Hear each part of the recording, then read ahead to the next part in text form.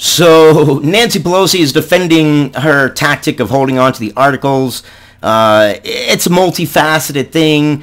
She is believing that by withholding the articles, she has pushed it so that way there will be witnesses at the Senate trial. I, for one, agree with that point. I want witnesses at the Senate trial, but also I don't want the House to hold on to these articles that they are so damn urgent getting through as quickly as possible because he was so dangerous, and then put the brakes on it simply because they didn't know what the outcome was going to be. And she's saying in the end it showed corruption on the Senate side, but I, if anything, totally disagree with her on that. I think it made the Democrats and Pelosi and crew and Schiff look like petty kids who wanted one thing, and then when they got what they wanted, they didn't really want it because they were scared, and then they told us they were going to get one thing, and we didn't get that one thing. We didn't get very specific articles. We got very broad articles. And then at the end, Trump makes an excellent point. Why was it allowed that Adam Schiff was allowed to read these quotes into congressional public record, and they were lies, with zero consequences? Nothing has happened to him. He came out and he said it was a parody. Yeah? You're reading a parody into congressional record? No. You were reading what you thought you could get away with saying for a soundbite to get the American people to latch on to this idea that people could write headlines on because, you know, today's day and age, you only read the headlines and there's your news for you. Your headline can read anything, and your body of your news article can be completely different, and whatever your headline news is what people are going to tweet and everything else. So he read this thing saying that Trump is going to say this, and you're going to hear Trump saying that, you're going to hear Trump saying this, and then he came out saying, no, it was a parody. Dude, you just lied on congressional record. What the... You know, zero consequences. No, nothing. Not even a slap on the wrist, nothing. But let's read this, and let's get it to the end where Trump actually makes that quote saying, why did Pelosi allow this? Fox News. Pelosi defends holding on to impeachment articles, accuses McConnell of supporting a cover-up. Yeah, okay. Oh, gosh. Why are we doing this? Because my equipment is old and decrepit, that's why. House Speaker Nancy Pelosi confirmed Sunday that she and fellow Democrats will soon discuss sending articles of impeachment against President Trump. Oh, finally, to the Senate for a trial, and defended her decision to wait weeks to do so. Pelosi has faced criticism from Republicans for not allowing the impeachment process to move forward, and even some Democrats have expressed impatience. And yes, the Democrats have started saying, look, this is just getting a little bit ridiculous. They're feeling a little bit of pressure from their constituents. It's making them look bad. It's making them look like it was one-sided and it was just purely political, which it still seems like it's purely political. And I know that my stance is a little bit odd, wanting witnesses in a Senate trial, but also wanting the Senate trial to go forward and not wanting Pelosi to hold on to the articles. They're both a little bit petty. But if we don't have witnesses at the Senate trial, at least they have followed and maintained the rules. If the rules need to be changed or the laws need to be changed, then they change them from here forward. But we must always go by equal application of the law. Equal application of the law. That is the only way that we can have due process. And due process is important, not just in criminal cases. Far too often people say, well, it's not a criminal case, so due process doesn't apply. Okay. If you were accused of something, you would like due process, no matter if it was criminal, civil, or otherwise, wouldn't you? So then we must afford due process and equal application no matter what.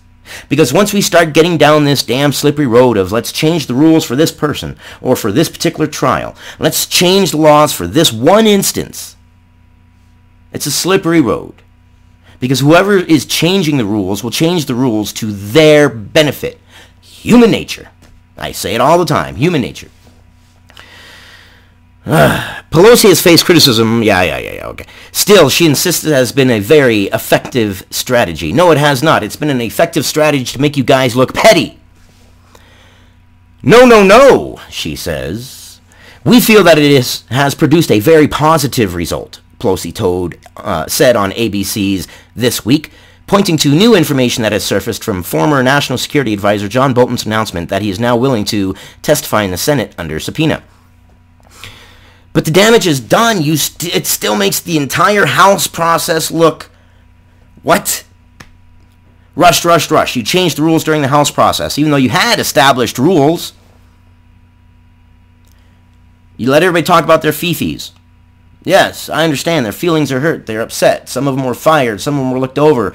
Some of them didn't feel like they had the clout or the recognition that they felt they deserved, and they felt bad. I feel for you. I understand. I feel the same way too sometimes.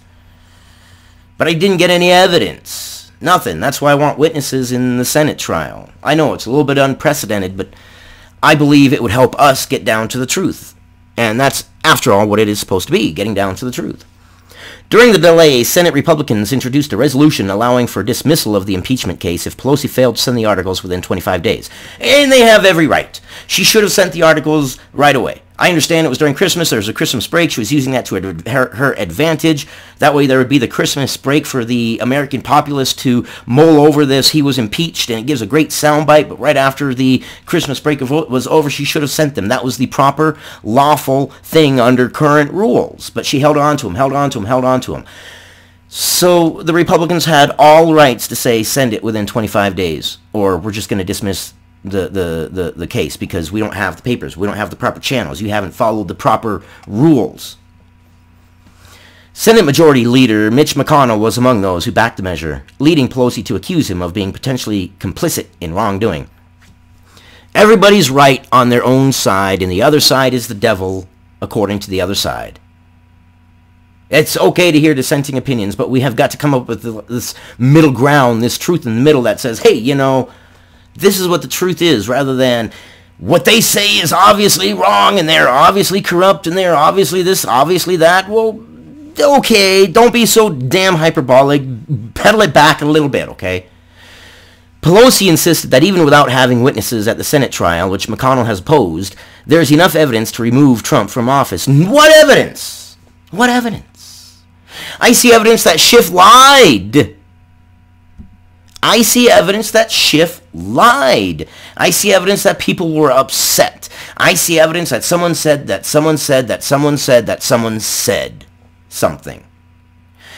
We have evidence that Trump says no, but obviously he's going to say no, so we'll put that to the side a little bit. We have evidence that Zelensky says no, they're wrong, so that counts for a little bit more. We have evidence that even though Zelensky says no, the Democrats are still treating him like some kid on the playground that gets beat up all the time and is scared to point out who the bully is, and he's saying, I'm not getting bullied, and they're saying, oh, it's okay, it's okay, it's okay, it's okay, it's okay. We're calling Zelensky a liar. I mean, this whole thing is just bizarre. And this is one of the points. This quote by Pelosi is so telling. There's nothing in the Senate can do that can ever erase that, she said, later adding, he will be impeached forever. And there you go. The political weapon. That just seems to me to be what it is. They wanted the word impeachment to be labeled on Donald Trump forever. That will make them feel better. That will make them go, we got you, you big meanie.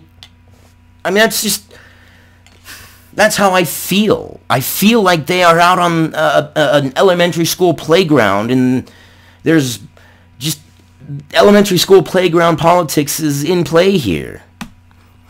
Immediately before the interview, Trump asked host George Stephanopoulos in a tweet to ask Crazy Nancy why she allowed Adam Shifty Schiff to totally make up my conversation with the Ukrainian president and read his false words to Congress and the world as though I said it. Yes. Yes. And obviously they didn't ask Nancy Pelosi that because they're not going to ask the hard questions. Why? Access. If you ask a politician hard questions and stump them against the wall, sure, you're doing the American public a service. Sure, you're doing exactly what you're supposed to do and being the watchdogs for the American people against the government.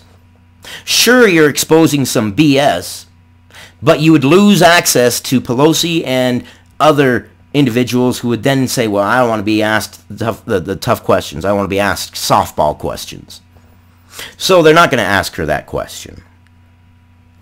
Now, a YouTuber would ask her that question hands freaking down. Because we like to get to the truth. Because truth is what makes our channels grow.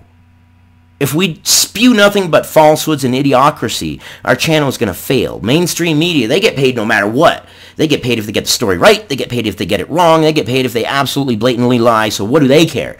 They just want to make their constituents, their investors, their board members happy. Push their agenda. But I guarantee you, you set Pelosi or any of these people down before a good YouTube news channel, well, they'll tear them apart. They would. And let me tell you something. It would make for great viewing. When Pelosi did not talk about Schiff, she took a shot at the president, accusing Trump of projection when he insults others. When he calls somebody crazy, he knows that he is, she said.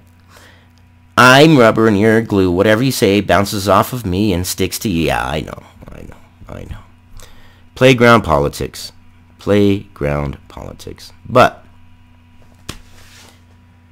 that's my opinion. That's my view. That's my point of view. And I think YouTube news channels should have a shot and a crack at asking these people questions. I guarantee you we get some hardball good questions. And I guarantee you it's going to be one of those times where people are going to be watching and they're going to go, oh! Because we have to have good content and good news. And we have to at least try to do our research and know what we're talking about or we fail. And that's all there is to it. Mainstream media doesn't care. They just don't care. Anyways, those are my rambling thoughts. Let me know what you think. I love you guys, and I will see you guys on the next one.